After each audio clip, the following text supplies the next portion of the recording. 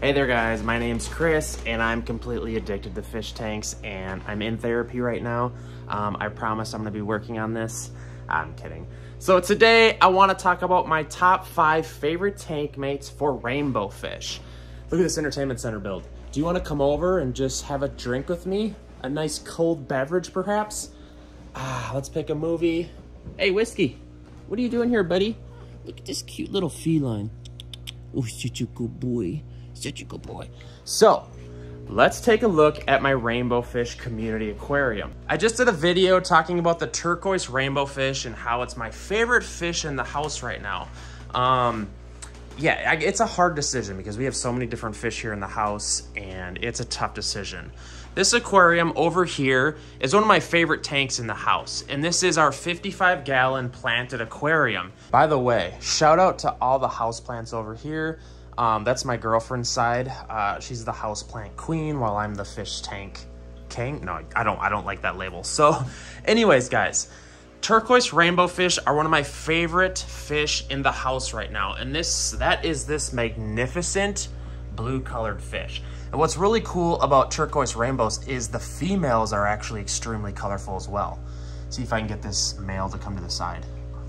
Come on, buddy. Look at it. Look at the coloration. Okay, so my top 5 favorite tank mates for the rainbow fish are actually in this tank right here, because what you should do, hey, what are you doing up? I thought you were sleeping, buddy. I thought you were sleeping. You here to bug me now that we're doing a video? Yeah.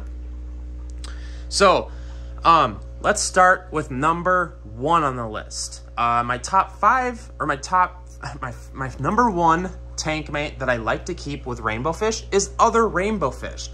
This is simple because, see, like I have turquoise rainbows in here and I have Australian rainbows in here. And there's so many different kinds of rainbow fish. And the really cool thing is they like to like be together and school together and swim together. Give them adequate amounts of space to swim back and forth. I highly suggest a 55-gallon aquarium. I would highly suggest you just do the same setup. Get yourself a dirted tank. I have videos on that.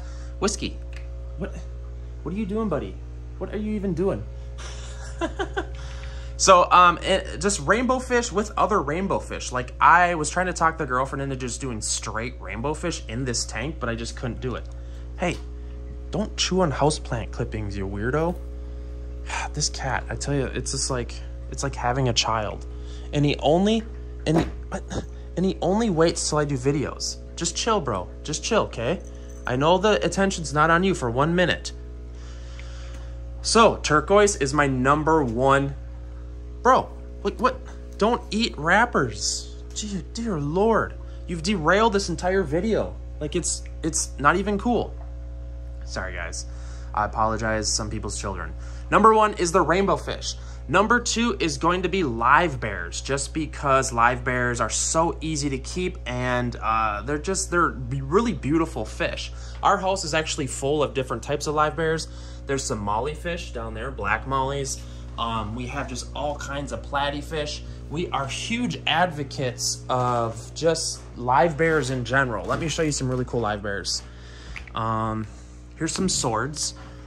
Look at the swords here. Tell me those wouldn't look beautiful in a community aquarium with the rainbow fish.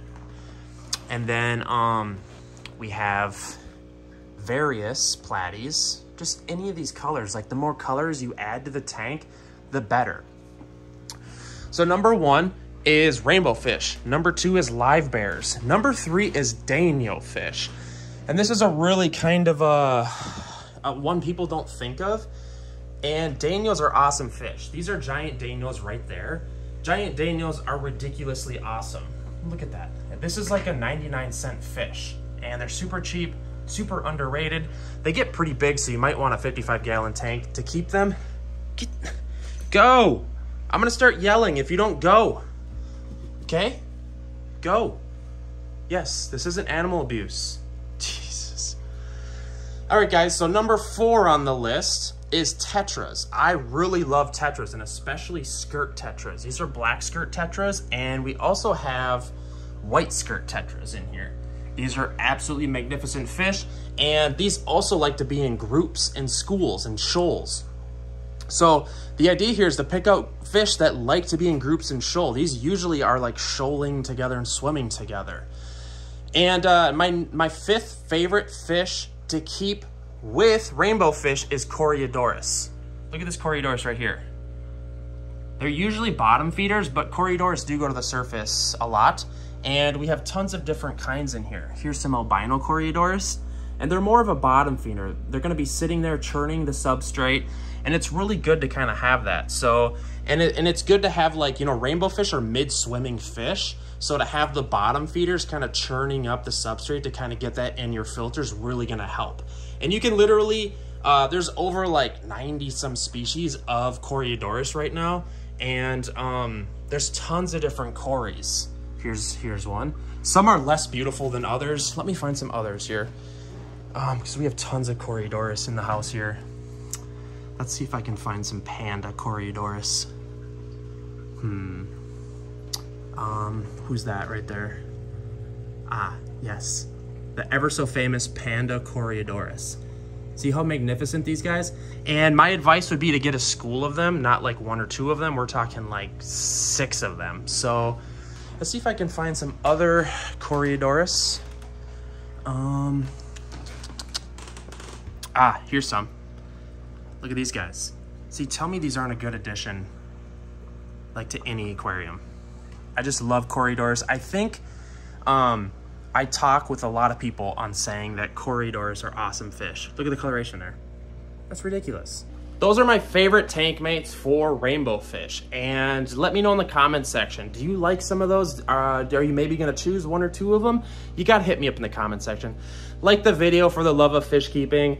The process here is still happening of us filling the house full of fish tanks and creating a store essentially out of a house. This is kind of like my little podcast studio.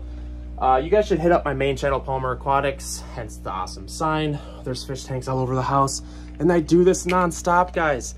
I love you all, and have yourself a great day.